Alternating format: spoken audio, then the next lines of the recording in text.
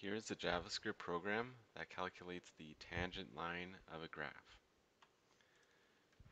How it works is it asks for two inputs. One is the equation, and the other is an x value on the curve. And these are stored as global variables that will be used throughout the program. First thing that runs is the setup function. Basically what this does is creates this gray canvas and the x and y axis. Then we have a draw function which creates the graph and tangent line. So the graph function creates this for loop, creates the vertical grid lines. So every 30 pixels until the width of the canvas, every 30 pixels it draws a line from the top to the bottom. And then also adds text right here, -10, -9, increments of 1 all the way till 9. And then same with this for loop, except this one is the horizontal grid lines.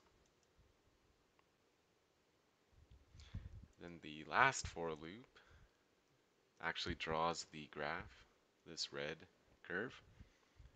So what it does is it goes in really small increments, and it goes from the left-hand side of the screen to the right.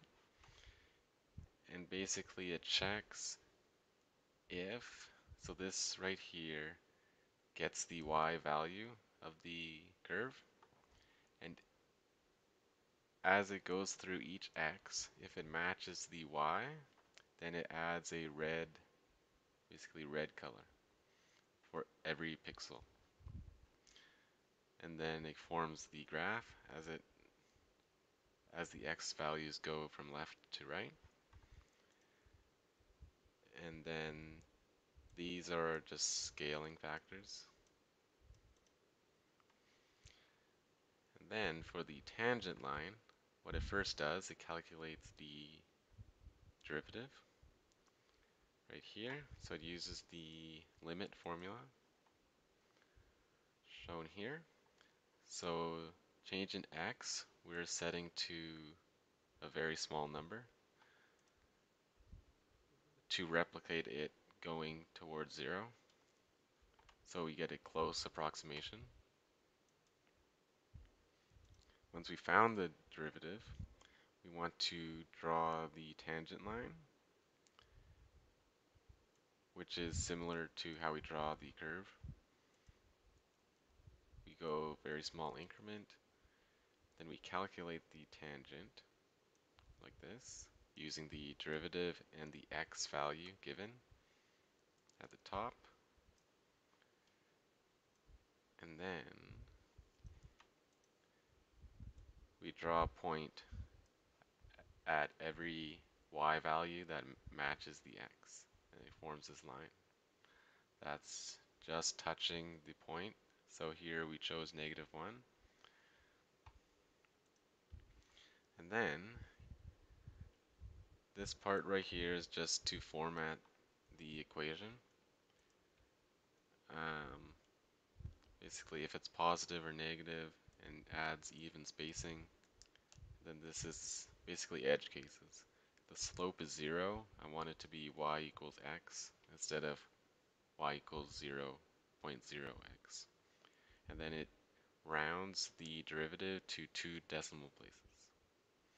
And lastly, it displays on the screen in green here the equation of the tangent line like this. So to run the program,